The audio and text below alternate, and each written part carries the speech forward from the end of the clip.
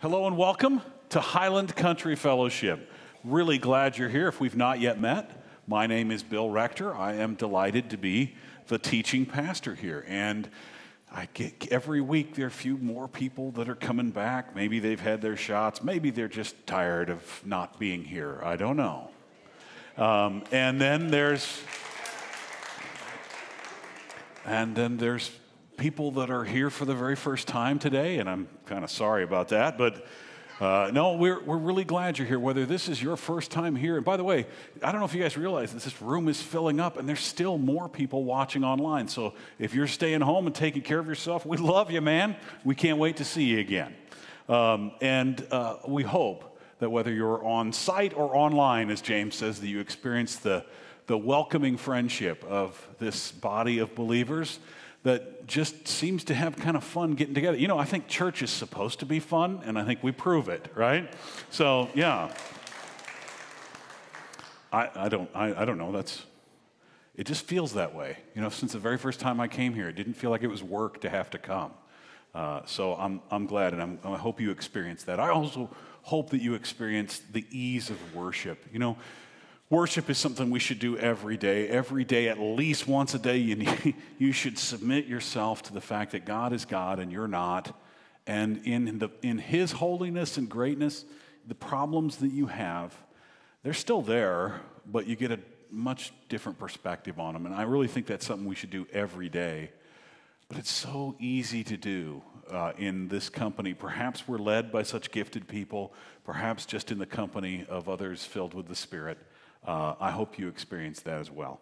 And then the third thing that we promise every week is that we will go verse by verse through God's Word, because really this is what has the power to change you. This is what is living and active, and I don't have to argue it. I don't have to defend it.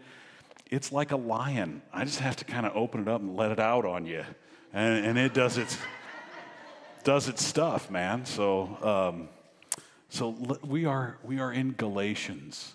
We have just kind of started and kicked off a study in Galatians, and actually, I guess we haven't kicked it off. We've been a few weeks in it. We're in chapter 2 of it already, which for us is just breakneck speed. I pulled a muscle going through it the other day. And last week we had, you know, when you go verse by verse through a book, you have this Forrest Gump thing. You never know what you're going to get. And last week we had a really tough confrontation between Peter and Paul. And this week we get one of the greatest verses of all time about salvation and the glory of God. It's one that you should consider maybe having tattooed on the inside of your eyelids. And if that's too violent, just put it on the refrigerator for you. But let's do this. So we last week we had this confrontation, and we're going to kind of pick up with that. So let me just introduce you to that. And it's chapter 2, verse 11. When Peter came to Antioch, I opposed him to his face. And this is Paul speaking, because he was clearly in the wrong. Before certain men came from James, he used to eat with the Gentiles. But when they arrived, he began to draw back and separate himself from the Gentiles, because he was afraid of those who belonged to the circumcision group. The other Jews joined him in his hypocrisy, so that by their hypocrisy even Barnabas was led astray. And this is where we're at. Paul was going to address Peter specifically, and then he's going to broaden his argument. He's going to address all of the Jewish believers that are there, and then he's going to finish with something that's so timeless and universal that it almost needs no context. So I'm really excited. Let's keep going here. Verse 14 picks up for our stuff this week. When I saw that they were not acting in line with the truth of the gospel, I said to Peter in front of them all, "You're a Jew, yet you live like a Gentile and not like a Jew. How is it then that you force Gentiles to follow Jewish customs? We who are Jews by birth and not Gentile sinners know that a man is not justified by observing the law, but by faith in Jesus Christ. So we too have put our faith in Christ Jesus, that we may be justified by faith in Christ and not by observing the law. Because by observing the law, no one will be justified. If while we seek to be justified in Christ, it becomes evident that we ourselves are sinners, does that mean that Christ promotes sin? Absolutely not. If I rebuild what I destroyed, I prove that I'm a lawbreaker. For through the law, I died to the law, that I might live for God. I have been crucified with Christ, and I no longer live, but Christ lives in me. The life I live in the body, I live by faith in the Son of God who loved me and gave himself for me. And this, beloved, is the T-bone steak word of the Lord today.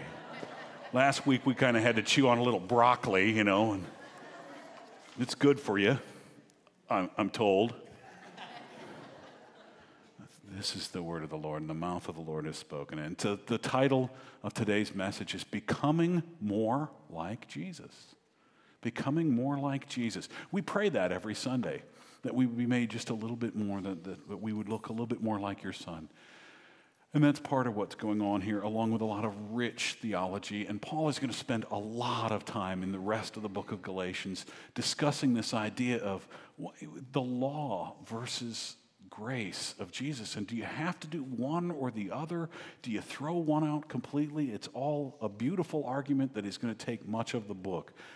But for today, he begins with this single confrontation. It's like a pebble thrown in the pond. It starts with Peter, and then it goes out to the Jews that were around the table, and it ends up really around the world. Let's start in verse 14. Let's see how this works. By the way, we talked a little bit about verse 14, but not enough last week, so here we go. When I saw that they were not acting in line with the truth of the gospel, I said to Peter in front of them all, "You're a Jew, yet you live like a Gentile and not like a Jew. How is it then that you force Gentiles to follow Jewish customs?" So here's the thing. Peter grew up being Jewish, right? So he has all of the customs and ceremonies and laws. But he now knows something. In just the last few months, he's become aware that these Gentiles have received the same Holy Spirit that he received. So they're fully in the family of God. There's no argument with that. And he also knows something by a personal revelation that occurred to him in Acts chapter 10, that there's no longer anything as clean and unclean foods anymore. And if you doubt that, I almost dare you to read Mark chapter 7, where Jesus declares all foods clean. So Peter knows these people, these Gentile believers, they're my brothers and sisters. And he also knows that whatever they're eating is fine for me to eat. And he was doing that for a while. He was eating with them, and he was eating like a Gentile. We joked last week it might have been the first time he ever had baby back ribs. And so Paul confronts him. He says, "What are you doing? You're a Jew, and yet you're living here like a Gentile, and now you want to force these Gentiles to do this? Did observing the law save you, Peter, or was it Jesus Christ?" Right? Did observing the law ever save anyone? And that's the question. See, but in addition to that, there's something a little bit more nefarious. The reason that he had to confront him so aggressively is it's this idea of, Peter, your actions don't match your words. That's the definition of hypocrisy, isn't it? And I used to hate it when people say, "Well, I don't like going to church. It's full of hypocrites." That's right. And I am chief among them. I mean, what else do you get when you have people who know they're fallen, who try to live up to a perfect standard that they know they never can? That's hypocrites. I try to reduce that, but we're all going to do that sooner or later because we are trying for perfection. We are submitting to a Lord that asks us to obey the 10 Commandments, and we can't. And so we all are going to fall short. Anyway, so Peter, he says, you're living this hypocrisy. And here's the problem with your hypocrisy. Because you are eating with these people and shunning away from these people, they begin to think they're second-class citizens. And that's not what God wants. And worse yet, these Judaizers over here, when you're eating with them, they think they're right. And you know they're not. So this isn't just about which table you sit at, Peter. This is about the fact that your actions are speaking really loudly right now, and I got to call you on it. Throws the flag. But it affected some other people too. Verse 13 said that a lot of other people, other Jewish people were led into hypocrisy. Even Barnabas got caught up in this. Barney. So he broadens his argument. And now he argues with, he's talking to the Jewish people that are there. And I want to make sure we understand who these are. These are people that grew up Jewish and have now accepted Jesus as the Messiah. And because they accepted Jesus, they were filled with the Holy Spirit. And they knew it. And this is where Paul goes. Verses 15 and 16 are really, really cool. There's a lot here. We who are Jews by birth and not Gentile sinners, and you really do need to hear the sarcasm in that. That's why it's in quotes in your Bible. It's because, and by the way, I know something about sarcasm. I majored in it, right? So this is sarcasm. We who are Jews by birth and not Gentile sinners know that a man is not justified by observing the law, but by faith in Jesus Christ. So we too have put our faith in Christ Jesus, that we may be justified by faith in Christ, and not by observing the law, because by observing the law, no one will be justified. Now there's a lot here, and I mean, I could go off on so many rabbit trails, but just in case we get lost in this verse, can I show you what this verse is about? There's 3 times the word justified is in there. Do you see them? You heard them, but do you see them? And you know what? This is Paul's overall argument. What does justified mean? Well, I'll tell you what. It's the same word where we get justice and just, like we want to behave justly, right? Justified means to be declared innocent in a court. Or the presentation of evidence that proves your innocence will tend to justify you, right? In the Bible, it refers to this idea of being declared righteous or having right standing with God. One theologian said, just take out the word justified and substitute acceptable to God. Does that make sense? So, because by observing the law, no one will be acceptable to God. And this is his point. This talks about how is it that you become acceptable to God? You don't do it by observing the law. We know that. And see, and his argument is we are in a unique time to say this. We are Jewish people. We grew up trying to observe the law. These guys never had it. They never even tried. But we are the people, in other words, we've tasted both this and this. We've done the Pepsi challenge. And we know which one is better. We know how it is that we got saved. They never even tried to obey the law. And that's what he meant really by the whole idea of them Gentile sinners. Paul is being sarcastic, but the Jews really did look at the Gentiles as a horrifically lost band of sinners because they didn't even have the law. See, they had the true law of God, couldn't keep it, never did anything for them. I found a professor from Hong Kong, a Chinese professor of biblical studies, and I pray for this man. I don't know if he's okay or not. I really don't. I couldn't find a picture of him, probably because he's hiding out. But let's all pray as we read this quote from Dr. Ronald Fung. You could see he wrote this book on the Galatians here. He wrote this: what made the Gentiles sinners in the estimation of the Jews was not only that they did not observe the law, but also that they didn't even possess it, and consequently lacked the possibility of obtaining righteousness through it. So you can't obtain righteousness through the law, but even if you thought you could, those poor guys don't even have it. You getting the point? So that's where we're at here.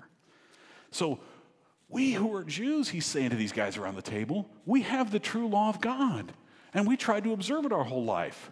How did that work for you?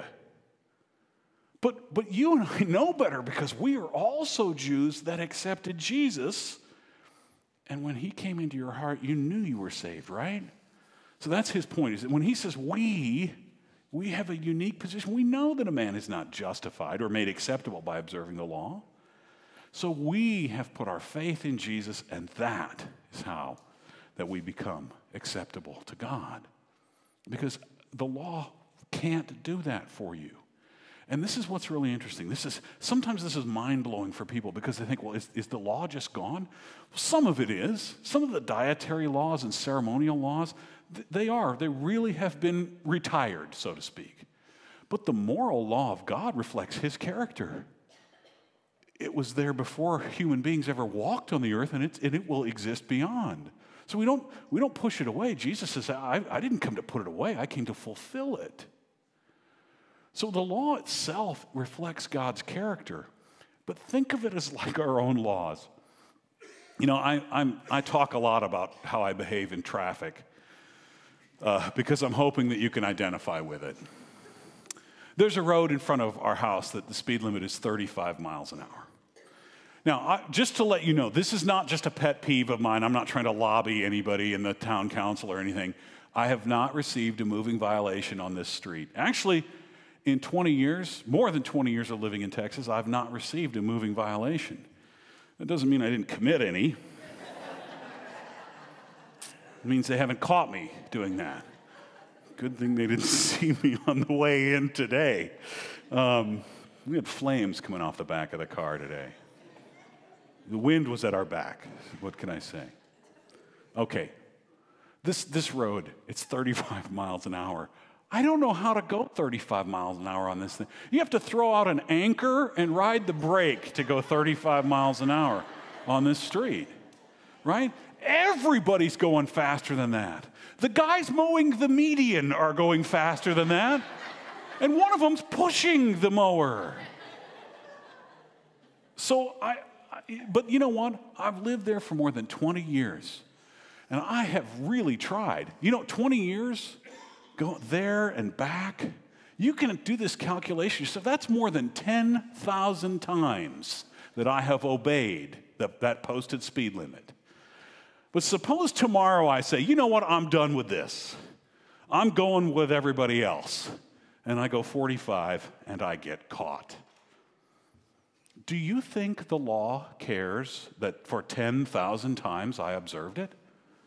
Do you think the police officer who I love and I totally support everywhere, do you think they know or care?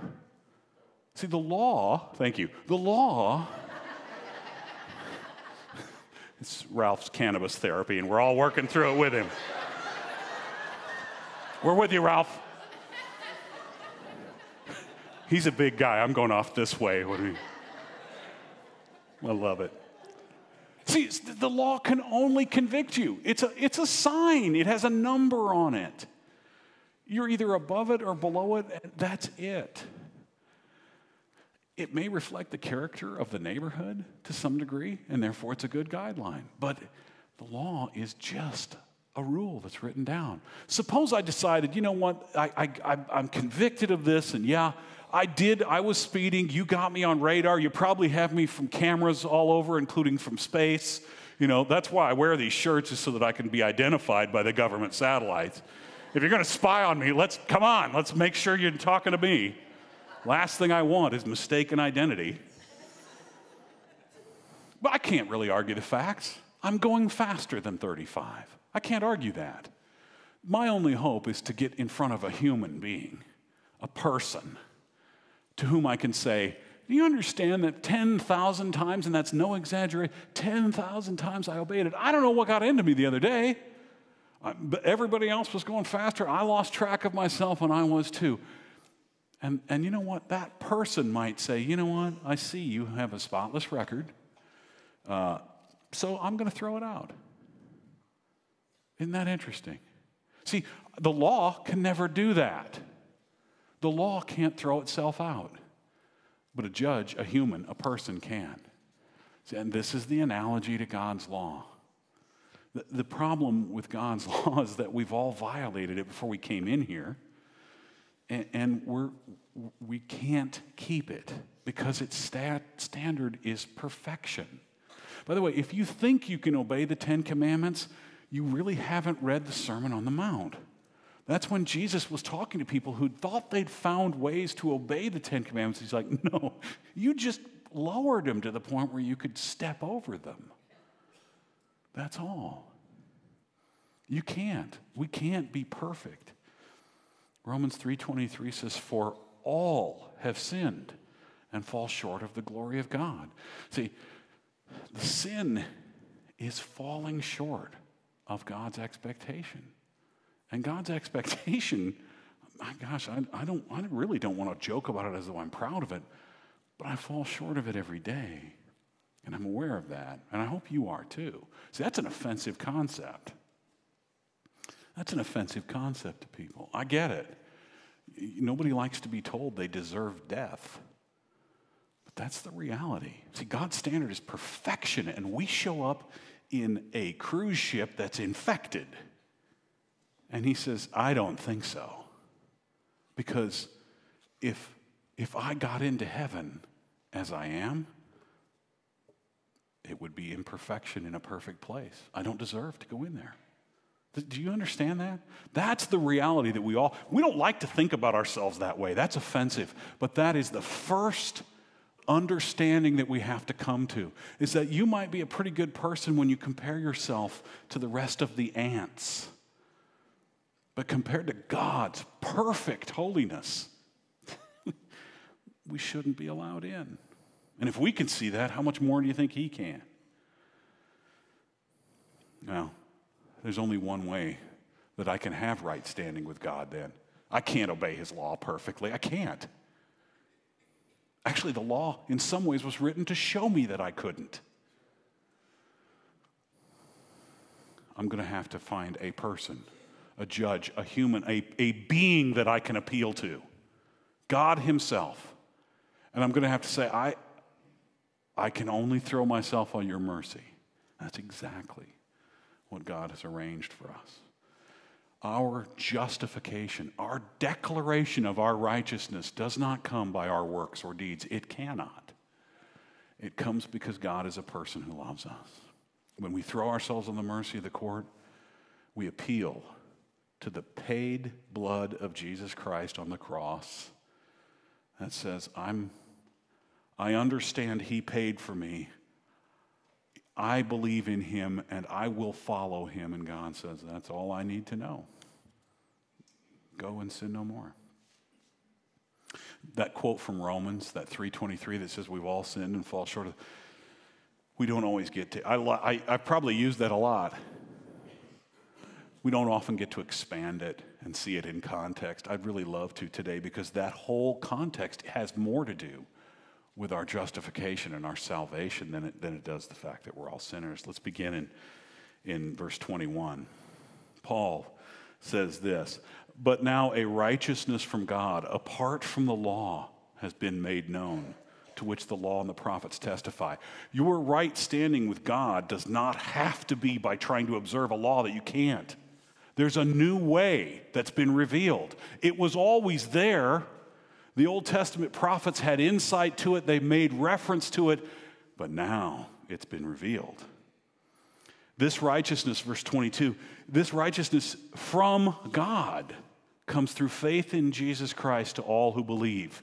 There is no difference. And there is no difference means two things to me. First of all, there's no difference. When that judge throws my traffic case out, there's no difference to whether I'm declared innocent or whether I never sped. You get it? The righteousness from God, he sees it as no difference than if we could have actually obeyed his perfect laws. There's another meaning for no difference, and that's all of those who put their faith in Jesus become new creations, and there is no difference between us. At the foot of the cross, among believers who put their faith in him, there is no difference. I love that double meaning in that verse. I hope you can see it. And then we get to verse 23 that says, for all have sinned and fall short of the glory of God, and are justified freely by his grace through the redemption that came from Jesus, from Christ Jesus. Yeah, we've all sinned, but we can freely be justified. You see that word justified again? We can be declared righteous. The judge is willing to bang the gavel and say, I declare this person innocent. And you know why? It's not just because they're merciful and they're looking the other way. It's because there's been a price already paid. You see the word redemption? We've been redeemed. Like you would redeem used beer bottles. Someone paid for us and is washing us out and is going to fill us with better content. That's not a slam against beer. That would be hypocrisy. But we've been redeemed. Someone paid to buy us back. Isn't that awesome? God presented him as a sacrifice of atonement through faith in his blood. That's the price that was paid. The sacrifice, the very blood of God was paid on your behalf if you so want it to be applied to you. That should be enough. First, the second half of that verse, he did this to demonstrate his justice because in his forbearance he had left the sins committed beforehand unpunished. Waiting for Jesus to come, God was always perfectly just. He was waiting for that price to be paid if you're looking at it from that standpoint of time. You and I get to know that price has already been paid. But God exists apart from time. It only needs to be paid once. That's the point. God never gave up his perfect justice. He never did. The other part, verse 26 says, he did this to demonstrate his justice at the present time so as to be just and the one who justifies those who have faith in Jesus. See the words justice, just, and justify all in that sentence. See, God is a perfect judge. He's upholding perfect justice. And yet, he is paying the price for us through Jesus. Isn't that awesome? No man could have thought of this. No human wrote this. That is a divine plan that transcends human thinking. I don't even know if you can apprehend it without the Holy Spirit guiding you. That God himself stepped down from the bench, becoming a human being like us to pay a price for us through his death. Amen? Man, I could sing of his love forever. It sounds like a Twyla Paris song. Paul goes on to make this argument in verse 17. If while we seek to be justified in Christ, it becomes evident that we ourselves are sinners, does that mean that Christ promotes sin? Absolutely not. See, this was an argument that the Judaizers had. The Judaizers wanted everyone to obey the laws of the Jewish people. And they were saying, look, if we don't teach these people the law, they'll just be sinners and it'll be on us. And Paul was saying, look, if you sin and you know who Jesus is that Jesus' fault? Are you out of your mind? Is another way to translate absolutely not in the Greek. Think of it. And now he's saying, Peter, think of it. Jesus ate with sinners.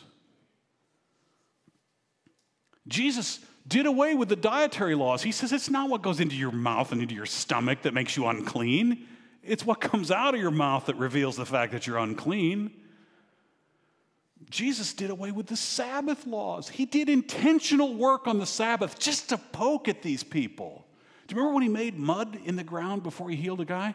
He did that because that was considered work. And he did it on the Sabbath just to jab at him. I'm healing by doing work. I'm healing by doing work. That's the way I would have said it. I'm a naughty little boy. He said, I'm Lord of the Sabbath. The Sabbath is a rest that is made for man. Man was not made for the Sabbath. While his disciples were with him, they didn't fast. That part has always been appealing to me. Nor did they ceremonially wash their hands. Peter, did Jesus, the one who saved you, promote sin? Get real. And then he says this, if I rebuild what I destroyed, I prove that I'm a lawbreaker. Again, a beautiful double meaning here. Rebuilding what I destroyed means I've destroyed the edifice of the law.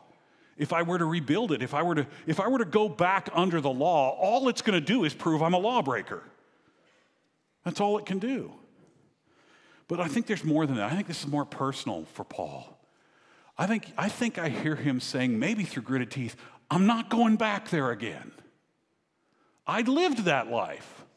I was a Pharisee, for crying out loud. For Pete's sake, he might have said, because Pete was...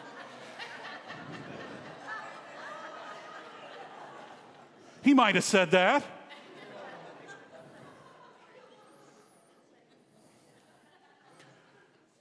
If after all these years of telling everyone there's no works necessary for your salvation. There's no deed you can do that impresses God. If I were to concede in even the smallest way, okay, well, maybe you have to do this one thing, I'd be guilty of a greater sin than any of you. That's what Paul's saying. If I rebuild what I destroyed, I would be guilty of the greatest thing.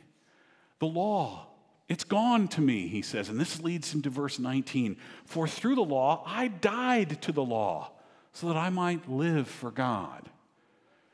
Right? All the law ever did for me was convict me of sin. It only condemned me. So be it.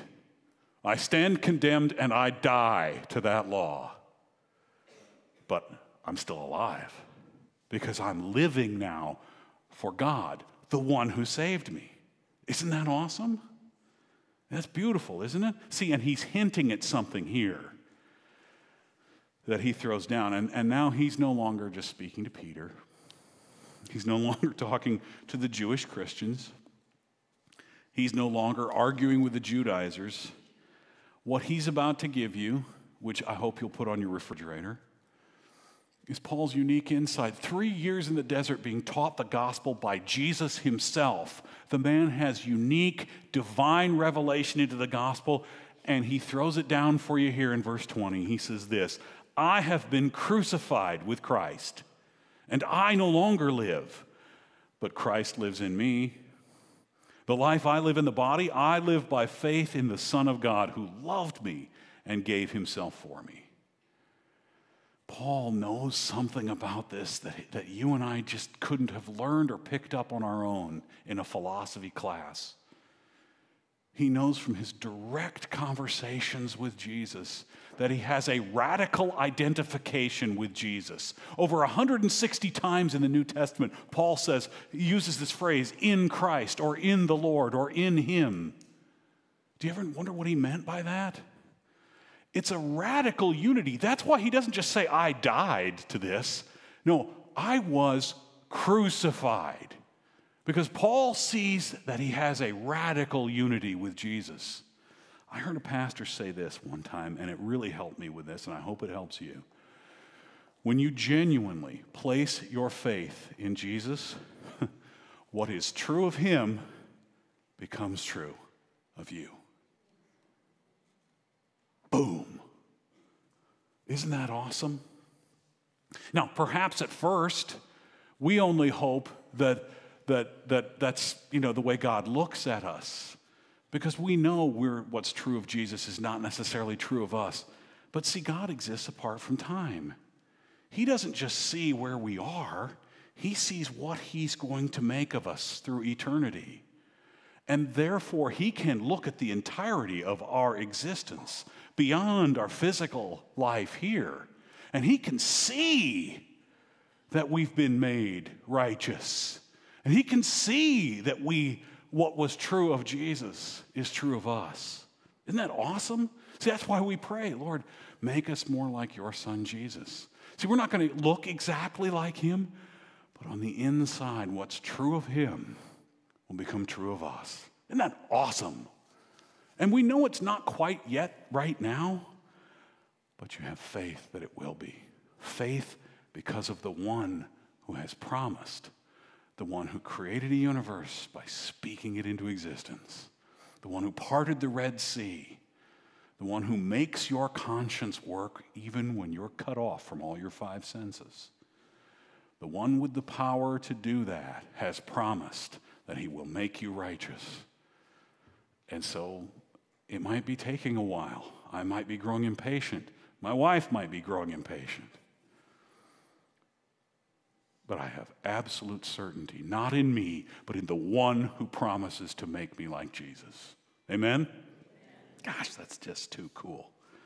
Martin Luther wrote it this way. Lord Jesus, you are my righteousness. I am your sin. You took on you what was mine, that sinful nature, yet set on me what was yours, righteous nature. You became what you were not, a sinner, that I might become what I was not, a righteous and holy Son of God.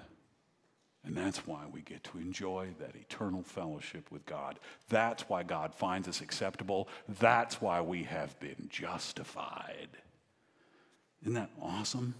Because what's true of him becomes true of you, right? You feeling guilty? You've already been executed. Apart from time that you and I are just trapped in, we've been crucified with Christ. What's true of him is true of you. You feel like you're a slave to sin. You've been freed. What's true of him is true of you. You no longer have to think that way. We might still be stuck in a rut. It takes difficulty to break old habits. We need each other for help, but we are free to think differently about ourselves and no longer be slaves to sin. Because what's true of him is true of us. Right? If you have faith in and you following Jesus, you have a new life, a resurrected life. And you know, this physical body is going to die. Death is still a reality in this fallen universe, but it no longer has to have the same sting. On Easter, we sing, Christ the Lord is risen today. There's one lyric in there that since my mother died, I can almost never get through. Made like him we rise. What's true of him becomes true of you. You will live again if you have faith in Jesus and you follow him. Don't go on the basis of my enthusiasm or beautifully colored shirts. Read it in the Word of God written before I was ever born. Amen? You know, and I know we don't always feel like we're living out a resurrected life. I know we don't always feel that way. Surrender to Jesus. Just give in more and more to the Holy Spirit, and every day we make progress along that path. There's a song, it's really popular at Christmas from a group called Down Here, and it's all one word, Down Here. And it's called How Many Kings? And they only play it at Christmas, which is kind of a shame because the theology of it is so perfect for today. It goes like this, at least the chorus does. How many kings step down from their thrones? How many lords have abandoned their homes? How many greats have become the least for me? How many gods have poured out their hearts to romance a world that is torn all apart? How many fathers gave up their sons for me? Only one did that for me. Kyle is going to come forward and lead us in communion here. And even that reminds us, right? As we act out our own confession of what's true of Jesus will be true of us. Let's pray. Father, thank you for seeing me through the faith that I have in your Son, Jesus. Thank you for seeing the eventuality of what I will become as I continue to follow him. Lord, please help me to live a bit more every day like the eternal reality that you will bring about. And allow me to feel and live this resurrected life so strongly that others will see it and they'll be drawn to you. And it's in Christ's name that we pray. Amen.